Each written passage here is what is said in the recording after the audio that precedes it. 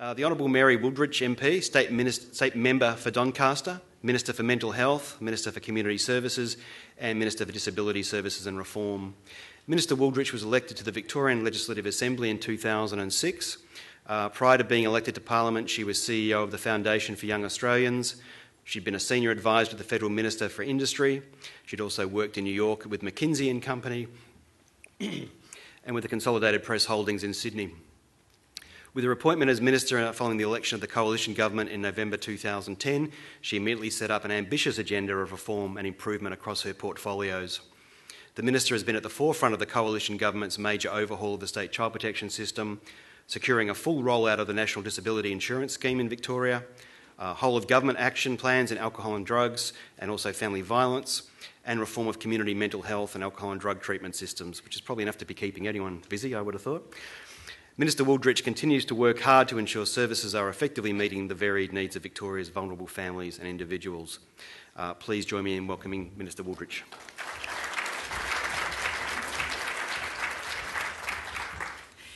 Thanks very much, Adam.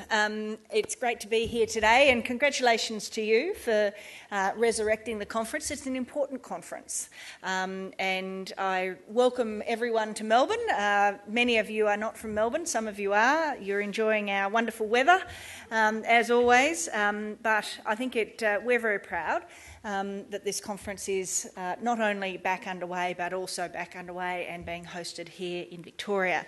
And as a government, we've been very proud to provide financial, intellectual and moral support for the process. So well done, and I know it's a very meaty agenda that's already kicked off exceptionally well. I also want to take the opportunity to acknowledge and pay my respects to the traditional owners who've loved and nurtured the land we meet on today for many, many hundreds of generations. For too long, children have been invisible in many aspects of our service system. And I think this is really at the heart of some of the reforms we're trying to do, is work out how to make children visible. And in Victoria, we've got a very proud history, and I won't boast for too long, but there's a number of things that we're very proud of that we continue to try and maintain. Things like the lowest rates of kids in out-of-home care, a particular focus and investment in therapeutic approaches for children and young people, engagement of our universal systems early in life, and very active involvement there. There's a lot of different things that we believe are real strengths of the service system, but we are very conscious that there is still so much to do. And when you look at, and for me, I think some of the key things that really hit the nail on the head were things like our child death review process, and I know many other states have this as well, but when you read about the stories and the experiences of children who have died who have been known to child protection, the very common theme is the presence of parental mental illness, parental alcohol and drug abuse, and violence in the home. And when you look at the profile of young people in the youth justice system and you see the prevalence of their engagement with the child protection system, their incidence of mental illness, intellectual disability, violence, their offending connected to alcohol and drug use, their disengagement with school. When you look at the churn through the system and you see the repeated readmissions, the repeated resubstantiations, the repeated reconvictions, you see a picture and a cycle of what's happening for very vulnerable families. And not only do they have incredibly complex and challenging lives, but that complexity seems to be increasing as well. So what we were seeing is a very, and we will all be seeing it, is this very common theme of a service system that currently responds individually to mental illness or alcohol and drug use or violence in the home or intellectual disability or housing instability, where really it's all the same clients. And we have a service system that had been structured in such a way to respond to an individual issue without the capacity to take that step back and look at that range of complexity, the range of challenges, the range of issues in the family context. for that individual, but also in relation to what's going on around them. So the key reform and the changes that we're trying to drive in Victoria is trying to go to the heart of that issue of currently having a very siloed system with structures and processes and funding and agreements and KPIs all structured around individual components of issues, and take that step back and actually look at, are we changing and creating and assisting in positive outcomes for vulnerable families? So we are seeking to drive reform that we're calling Services Connect. What Services Connect seeks to do is address those issues that I've just highlighted, to work with an individual and their family and address the full range of issues that they face. And some of the key elements to get away from that, away from the system that we've had, is can we have just one assessment rather than families and individuals having to tell their stories multiple times? Can we have one key worker rather than the multitude of workers that currently we see with so many families? And can we have one plan rather than a multitude of plans, sometimes conflicting with each other plans, and just have one plan that once again looks at that family context? And this is the Services Connect system that we are currently setting up, that one assessment, one key worker, one plan to be delivered working with that family. And it's not just about another level of service coordination being put over the top of everything that's already happening. It's actually about trying to remove the layers of coordination that's in place and to simplify the approach. So let me give you an example. We've been trialling Services Connect in 3 locations over the last 18 months. And I want to tell you about Joe and his family. We've been working across a range of those types of services for 8 years with Joe's family. In that time, they have had 27 different workers working with the families. We estimate probably about $500,000 of service provision has been provided to his family. There's been, over that time, 17 different notifications to Child Protection for anywhere between his 1 to 4 children. Mental health services, child protection services, housing services, and so on have all been engaged. Now, Joe's family have come into our Services Connect trial, and what we've seen, particularly by having the key worker, is the key worker actually removed a lot of the additional services that were being provided. Because what Joe was saying was, people would turn up and sometimes I didn't even know why they were there or what they were there for. So it simplified the support to those workers that were actually usefully engaging and connecting with the family. What we've found through the process of working, the key worker working with Joe and his family to make a plan for the future and to simplify the service provision, is he talks about mental health getting under control for him and his wife, the home now being clean, the kids being at school. The kids are now going to Scouts, and one of the things that really struck me is he said for the first time the kids were actually able to have other kids around to have play dates. Some of the things, the really simple things that you want for your children and for families, they're now being able to deliver.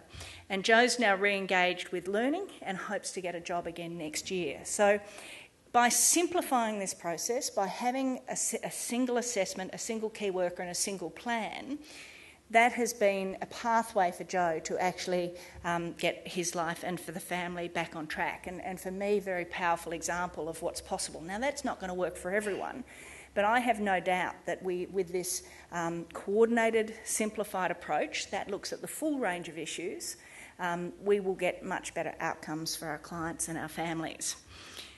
As I said, we're trialling it in 3 sites. We're rolling it out to two more, but we're integrating not only human services but also targeted health services like mental health and drugs, and the family is very much at the centre of decision making. And at its heart is about building the capabilities of families to be able to drive the solutions that they want and ultimately to have independence to be able to manage their lives. So it is a different way of working, it's a different way of thinking, and I think some of the challenges we've got is how far can we go with this model? What does this mean for services like statutory child protection? And we're having those debates now. We can do it for the service system, we can do it for DHS, we can do it with the community sector organisations. How far can we push to incorporate that full range of response that's needed for vulnerable families? To make this sort of change, it's supported in a whole lot of different ways. And on the structural front, there's been a number of things that we've done. Now, anyone in Victoria who works with the Department of Human Services would know that DHS has gone through a very substantial restructure. We've basically blown up the department and put it back together again. Jill's cringing at that comment. But essentially what we've gone is from being structured in silos to being structured in teams, and to pushing the capacity back out to the regions, and putting more senior people with the capacity to make decisions at a local level than centralised in head office. And it's early days and you work through it, but that idea of no longer, you're a housing client and you go and talk to someone else about disability issues and someone else about child protection, but being able to solve problems by a team-based approach with that full range of skills and capacities starts to go to that heart of breaking down the silos in the system. We've also recently had Professor Peter Shergold, who would be known to many of you, look at the relationship between the community sector and the government. Now, one of the things that we're very proud about in Victoria is the role that our community sector organisations play as a critical part of our service system, and actually generally the significant and substantial deliverer of government-funded services. What we want to do is make sure that our community sector has the capacity, has the skills, has the expertise, and has the sustainability in the long term to continue to provide those services, and hopefully over time provide more of those services. So the report I released just a week ago from Professor Peter Shergold sets us a plan for the relationship between government and the community sector to make sure that both have a partnership approach that supports and builds the capacity of the community sector for the future. And I think we've got a real roadmap form, and there's some interesting stuff if people are interested in having a bit more of a look on the DHS website. We've also restructured on the structure front our child protection workforce, and Jill's going to talk a bit more about this in her contribution. But essentially what we're looking to do, and what we've done, is make sure we have more experienced workers working more often with more families. And so once again, putting that capacity back out at the grassroots rather than holding it all centrally. And what that means is we have more senior people able to make decisions more quickly in relation to families and what's happening. We have more support for our junior workforce and the front line. And once again, we think these are the sorts of things, structural things we need to do to support having a better response for families. Now, these are structural approaches. They also need to be supported, I think, by work that we're doing on a range of strategies and a range of different ways of working and approaches.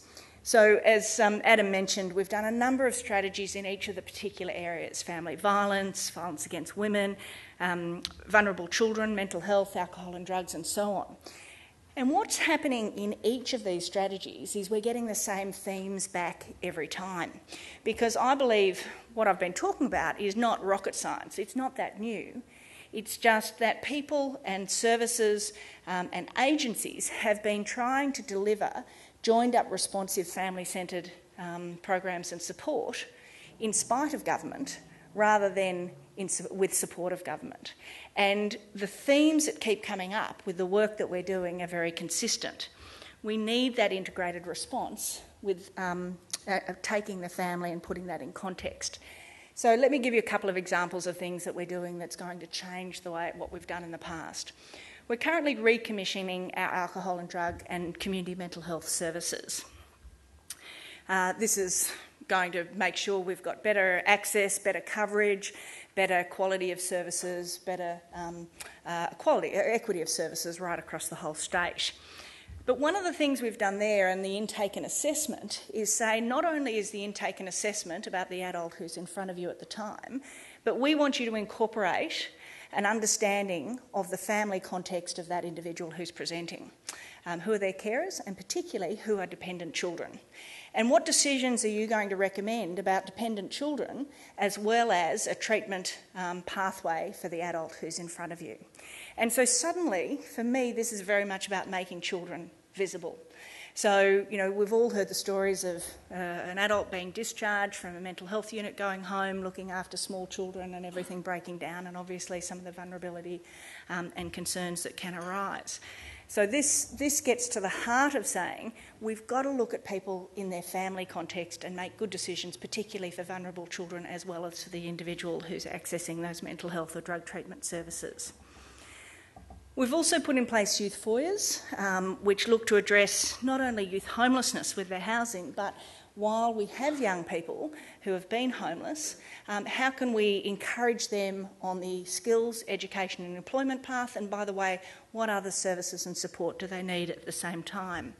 And on the violence against women side of things, we've put together multidisciplinary centres where we actually bring together police, child protection workers and our sexual assault counsellors through CASAs, all together in the one location. This idea of bringing together an integrated response so that we can actually look at the full range of issues rather than just one that's presenting to us in our specialised way at any one time. Another key theme, as well as the integrated response in the family context, is of course the therapeutic approach. And I know you've already had a session on that and there's more to be talking about it. But we are really trying as hard as we can to put a trauma-informed approach at the heart of everything we do. So out-of-home care, we are progressively increasing our residential care that is approached in that is a therapeutic resi. We're in the process of doubling our foster care, that's therapeutic foster care, and realising, and through the evaluations, as you'll all know, the dramatic difference that can make. The difference in emotional health, the difference in placement stability, relationship with family and so on, that taking that trauma-informed approach can do. The other area where we've had a wonderful response is we've actually trained our guards in our youth justice services about therapeutic care and about trauma. And they are now bringing a trauma-informed approach to the young people that they're working with at Parkville and Malmesbury Youth Justice Centres. And that is making a substantial difference in terms of the way that they are interacting and their engagement with young people in the youth justice system. We're very proud, established a school. At Parkville, one of the things that really amazed me early on is that our young people under 18 incarcerated were getting on average about 4 or 5 hours of education a week.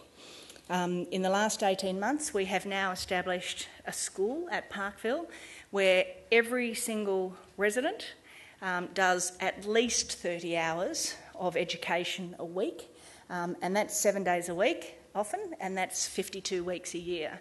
And once again, we're getting incredibly positive results and that schooling is very much a trauma-informed approach and very much on the basics of reading and writing. We're getting very positive results in terms of not only the educational outcomes, but also the incidents and the violence and aggression within the centre itself has massively reduced because young people are busy. The guards, the people who are working with them, can work with them in a therapeutic way, and we're having very positive results. The third key area in terms of change is, of course, place-based. Once again, something everyone's talking about regularly. And I've already mentioned for the DHS restructure how we sought to, in changing the balance between the number of staff located in the community and out in regional and country and metropolitan areas versus those at head office. And also, though, pushing that decision-making down. I mean, one of the things that you see with children in child protection, particularly those who have been there for a long time, is often the decision-making is incredibly slow. And so how do we actually make sure decisions can be made by people who have the capacity and the skills and the expertise to make those decisions?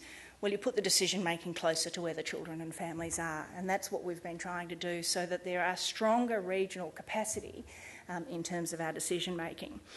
And one of the commitments that we've made is the establishment of local networks, and we're in the midst of having this debate at the moment. Well, how much decision-making can we push to a local area? How much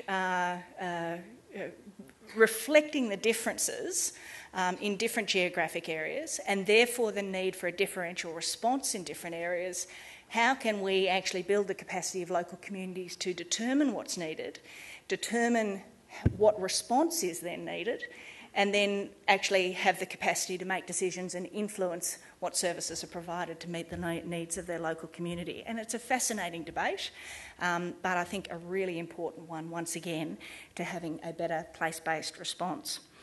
The fourth thing and the last thing I'll touch on, just in terms of the strategies and that we've the common themes that have come out of the work that we've done, that we're trying to put in place across the board, is this idea of shared responsibility. And one thing that I was amazed coming in as Minister is how often, not just from my colleagues, but from the community, from other parts of government, from right across the board, that while there was an interest and a concern for particularly vulnerable young people, there was a relief that DHS was looking after it. And that sense of, I do care, I am concerned, but you're looking after it and it's someone else's problem. And there's such clear theme through everything that we've done, whether it's violence against women, whether it's child protection, whether it's mental health and so on, is that it actually needs to be a shared responsibility, that we all have a role in this, and it's not just right across government, but it's also right across the community sector, it's business, it's the community as a whole. And that it's really important that we all have a sense of what role we can play, what difference we can make, and how we need to actively engage on these issues to achieve positive outcomes. What we're finding is that as a result of these types of reforms and these types of changes, that we want to and we are able to work with families earlier, obviously what we've always wanted to do, but that we are seeking to address the issues so that not only can we help families get things back on track, but we're keeping people out of the system if we can do that effectively. And what that means is that those who need the assistance, rather than having massively stretched resources, you've got greater capacity to respond to those in need, but if you can work proactively to keep them out of the system in the first place, that's a much better outcome for everyone. So essentially, the message I'm trying to get is to give you a sense of this broader reform in terms of connecting up services, having an integrated family response, putting in place the structures that enable to do that, not just in government, but right across the community sector and broadly, and making sure that we actually try and put in practice and support and drive what we all know we've needed, a family-centred integrated response that takes a therapeutic approach that reflects local, place-based geographic differences and where we all have a role to play in terms of the solutions. So it's a pretty exciting time of change. I always say is we're not going to get everything right, but I think directionally we know where we want to go, we know what changes are needed, we know what difference that'll make, and then we can adjust and improve and be informed and so on as we go. Children and young people, you really need to, as where I started, be visible in the system. And there's lots of things that can be done to make sure that's the case. So in concluding my remarks, I want to commend you for the work that you all do, both here and interstate and across the country. It is such important work, working with vulnerable families and particularly vulnerable children. I know that we are all focused on the same objective, which is making sure that everything we do, we improve the capacity of vulnerable children to live happy, productive, independent lives. It's certainly an important goal. And I believe that working together, sharing ideas, sharing what we're learning, and coming together at events like this is really important and a really positive steps forward for vulnerable children in the state and in the country. Thanks very much.